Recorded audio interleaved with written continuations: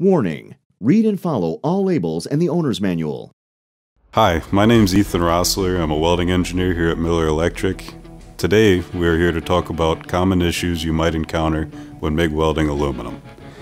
Porosity, smut, burn-through, lack of fusion, and hot cracking are some of these common issues. Due to the high thermal conductivity of aluminum, it is important to make sure that you have enough heat to create proper fusion.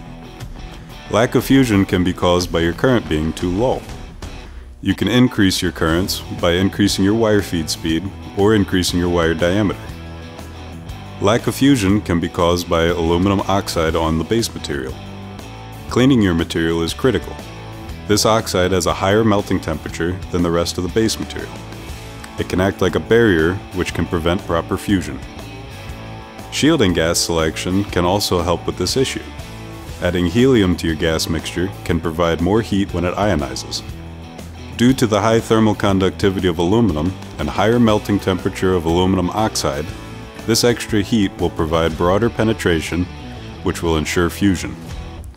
Another place lack of fusion can occur is at the start of your weld.